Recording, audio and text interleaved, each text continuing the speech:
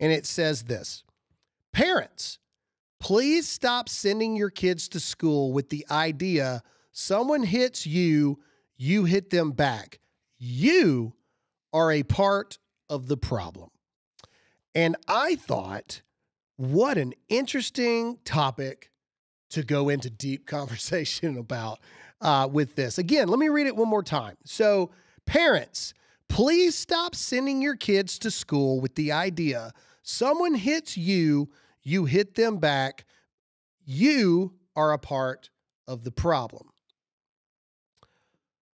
Okay, well, let's dissect this. I think, one, I completely disagree with this in every facet of the word. I disagree with this more than you can honestly possibly Let's teach our kids to not stand up for themselves. I disagree with this on every facet of every level of everything. Full transparency before I dissect this. I teach my children, you better not ever start a fight, but if somebody wants to start something, you better finish it. And two, if you ever see somebody bullying or beating down somebody else, if I find out that you didn't step in to stop it, we gonna have problems. Like that is full transparency, what I teach my children, because that's what I believe. I do. That's what I believe. Full example of how this translates to real life. I saw a video. It was a dash cam footage of a police officer, a female police officer. She was attempting to handcuff a guy. I guess it looked like he either was like drunk driving or something like that. And she ends up getting a scuffle with this guy. No punches were thrown, no nothing. But I mean, it's a legitimate scuffle, blah, blah, blah. And it's on the street.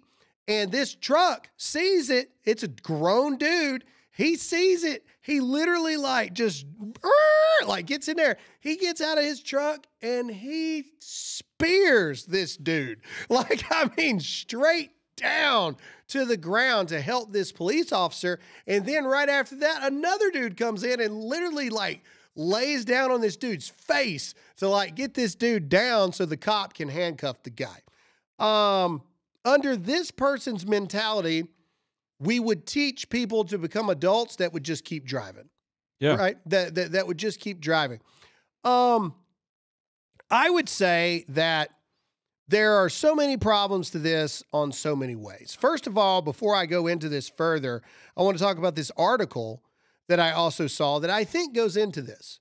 Okay. And the title of the argument is, "What Happened to Real Men and Are There Any Left?" Well, without even reading the article, one of the takeaways from it was men should be strong enough to kill and gentle enough to hold a sleeping baby.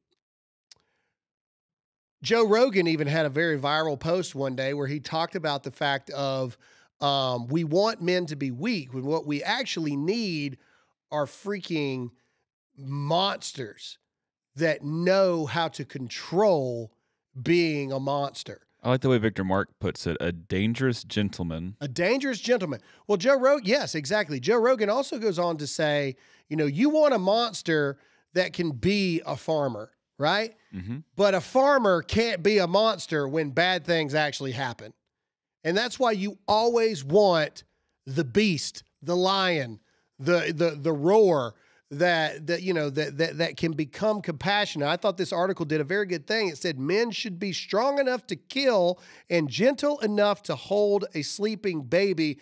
What has happened to real men? Now, I know that women get in fights or girls get in fights at school, but this post is generally directed towards boys. I think that's a pretty safe assumption, right? Well, I would say that this type of ideal in a parent would be part of that leading to where has men gone. Now, that article has a lot of extra stuff in it that I'm not going to get into because, like I said, we're focusing on this right now. The accusatory that a parent that teaches their kid, if someone hits you, you hit them back, saying that they're a part of the problem, I would argue that's not the case at all. I would argue that the kid that hits in the first place, their parents are the problem. Right? Mm-hmm. The parents that are teaching their kids to fight back are actually the solution to the actual problem. See, if you've got a bully in real life, you don't just let the bully keep beating you up or beating other people up, because then they just are forever a bully. They never learn their lessons. They never figure out what's going on.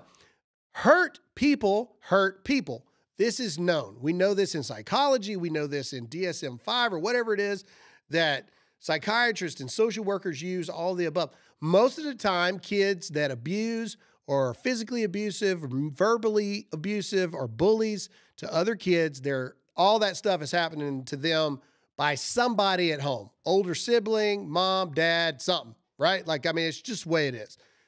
Sometimes people are just Michael Myers. I understand that. But 99% of the time, it's from something like that. But if you don't have somebody that in turn it introduces what I like to call the vaccine to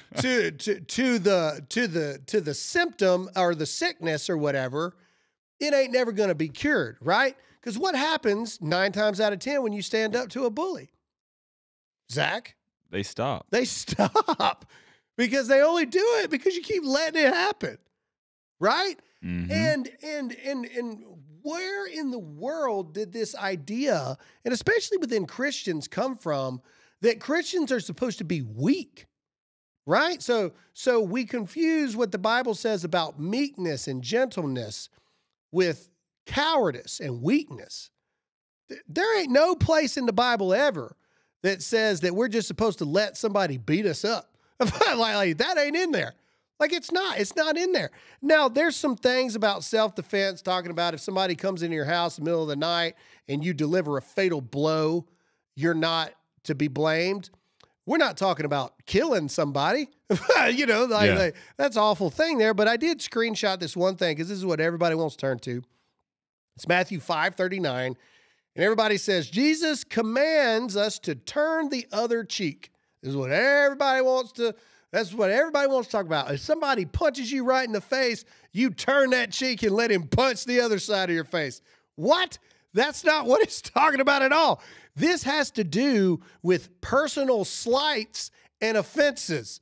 It's not actually talking about physical altercations that are going on. This is talking about like if somebody wrongs you, like you shouldn't seek an eye for an eye for that kind of thing. You know what I'm saying? Mm-hmm. Like they're in a place in the Bible that no.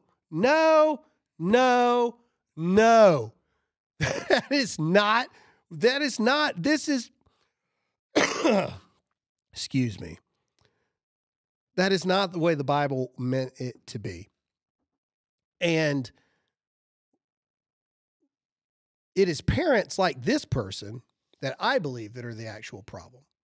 Because like everything else in our society, we are teaching or wanting or expecting parents to teach children behavior that allows, enables, and accepts and tolerates bad behavior from other people.